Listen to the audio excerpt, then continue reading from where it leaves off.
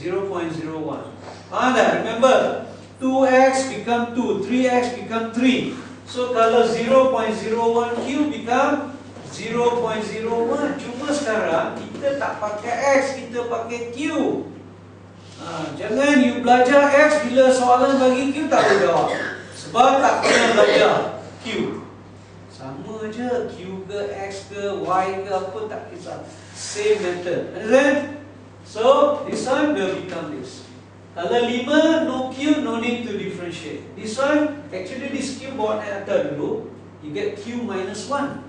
So when you differentiate, so Q minus 1 times 100, you get minus 100. Then the minus 1, minus lagi 1, you get minus 2. Actually lah. Okay, so from here, I say just now, step number 1, dC dQ equals to 0. Step number 1 tadi. Dah cari dC dQ, you equate with 0. Then from this step, you cari Q lah. So this one, Q negative 2 pindah balik ke bawah, betul? Okay, so this negative 100 you pindah ke kanan. So pindah this ke kanan, you get 100 over Q square. Sebelah kiri 0.01. Clear tak?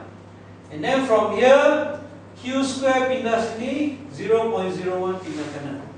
So you get 100 divided by 0.01.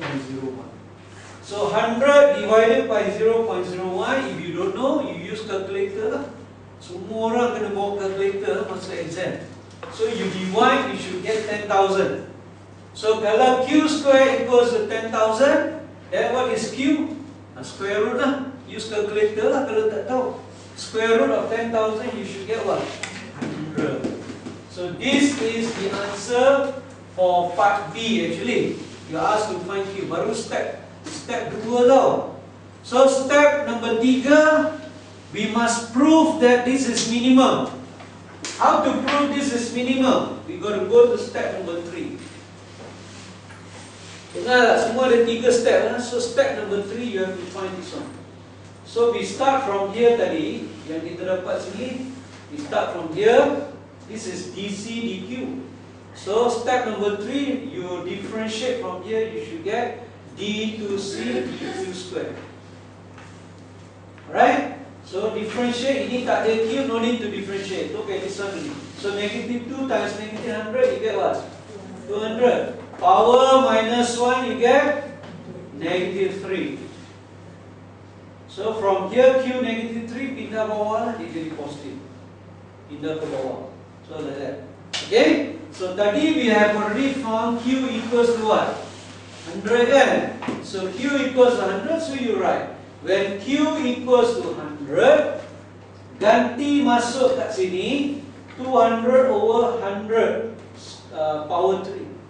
So 200 sini 100 over 3, this one 200 is positive kan? 100 ini power 3 pun positif juga. So if positif, betul tak? Kita kata the answer is greater than 0. Yes or no? Yes. Kalau ganti Q 100 sini, betul tak answer greater than 0? Yes lah, positif. So positive means what? Minimum lah. So kita dah buktikan, we already proven that the answer is minimum. So kalau dah bukti, conclusion, kesimpulan. Hence, hence means dengan sebab itu Q equals to 100 will minimize the average cost. Understand tak? Panjang sikit begini, tapi very interesting, not very difficult actually. You practice a lot, this question will come out yourself. Okay? Whether revenue or profit or cost, I don't know. One of this will come out.